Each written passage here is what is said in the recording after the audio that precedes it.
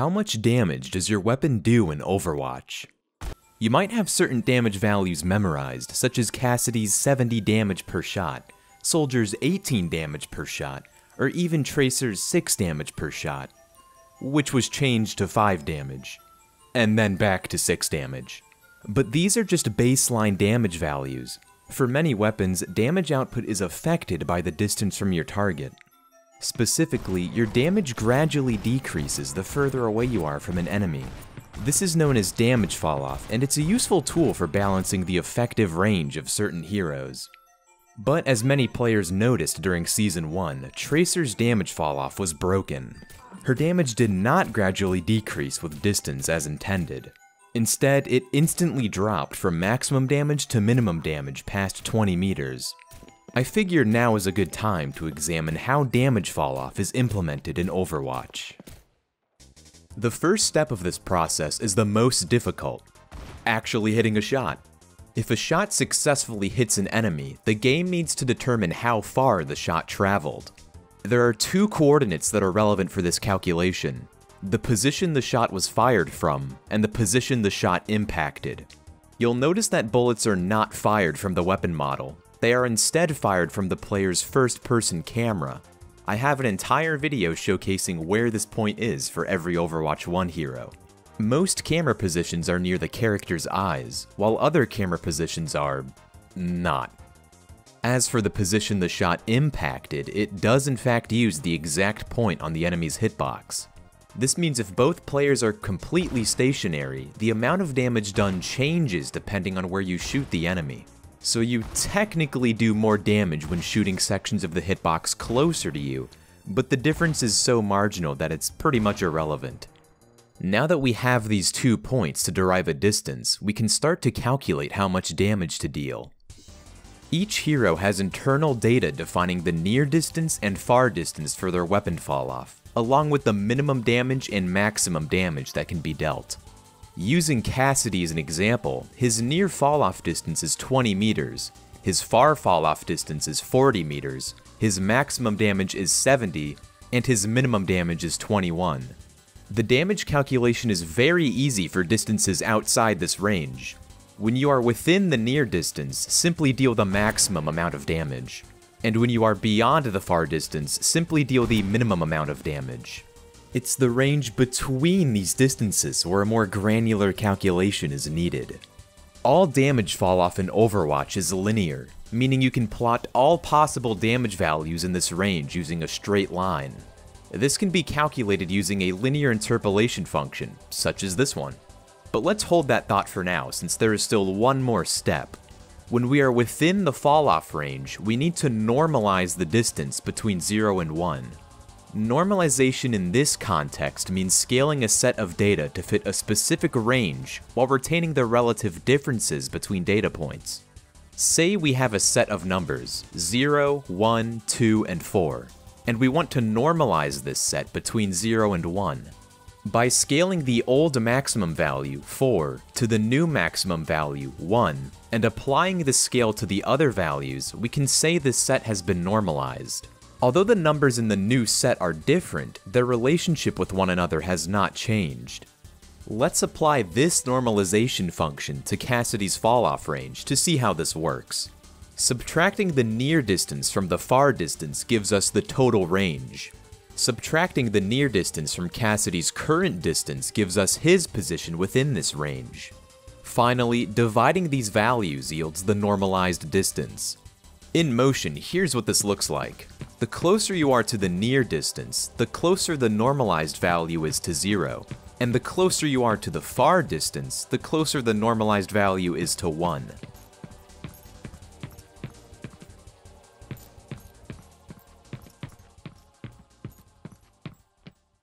Now we can revisit the linear interpolation function to perform the actual damage calculation. If this looks complicated, don't worry. Let's break it down. First, we plug in each variable. Min is the minimum amount of damage Cassidy can deal, which is 21. Max is the maximum amount of damage he can deal, which is 70. And n is the normalized distance we just went through the trouble of getting. This function is composed of 2 parts. One side determines how much of the minimum damage to deal, while the other side determines how much of the maximum damage to deal. Both parts are then added together, resulting in a final damage value. As an example, say Cassidy is 20 meters from his target, yielding a normalized value of 0. 0 multiplied by the minimum damage equals 0, so this side of the function becomes irrelevant. 1 minus 0 equals 1, which multiplied by the maximum damage equals 70. The final result is 70, which is expected since you deal the maximum amount of damage at the near distance. Now say Cassidy is 40 meters from his target, which inputs a normalized value of 1. 1 multiplied by the minimum damage equals 21. 1 minus 1 equals 0, which multiplied by the maximum damage equals 0, nullifying this side of the function. So the final result here is 21 damage, which is also expected. The real magic happens for arbitrary values between 0 and 1. Say Cassidy is 27.4 meters from his target, yielding a normalized value of 0.37. 0.37 multiplied by the minimum damage equals 7.77. 1 minus 0.37 equals 0.63, which multiplied by the maximum damage equals 44.1. The summation of these values is 51.87, which is the exact amount of damage dealt at this distance. And there you have it. You now know the process used to calculate damage falloff for every hero.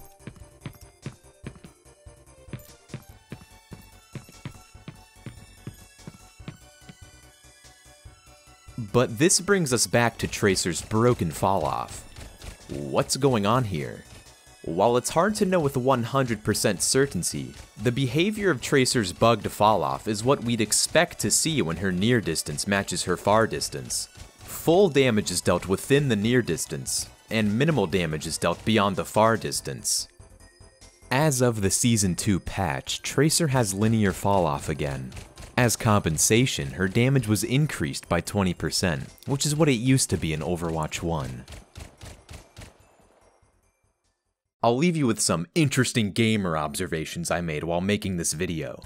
All projectile weapons owned by DPS and support heroes do not have range-based falloff. Things like shurikens, rockets, icicles, zenyatta orbs, and so on.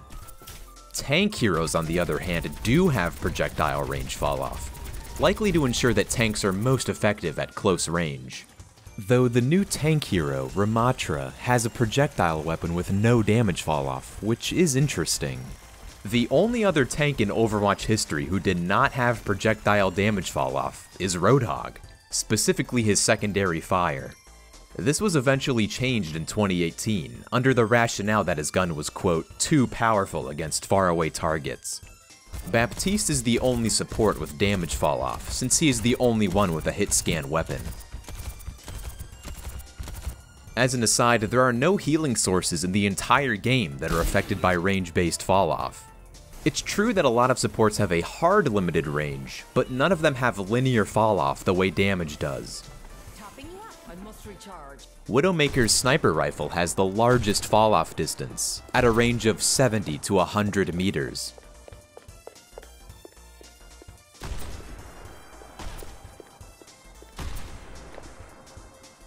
This was the same falloff distance as Sojourn's railgun in Season 1.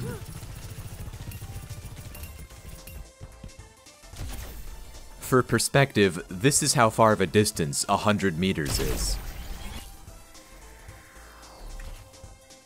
In Season 2, the railgun falloff range is between 40 and 60 meters.